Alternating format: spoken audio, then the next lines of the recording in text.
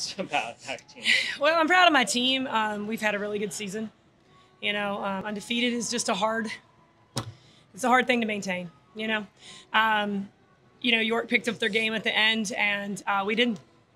We have a bunch of young kids that have never been in this situation, and they just didn't step up. And it's unfortunate. I think these two did, and I do feel like I just hate it for them because I felt like we could have won that, and they not from lack of effort from here, but I just my heart breaks for them and myself actually because I love this group and I love coaching in Hidden Valley, and it's really something that I really want to do.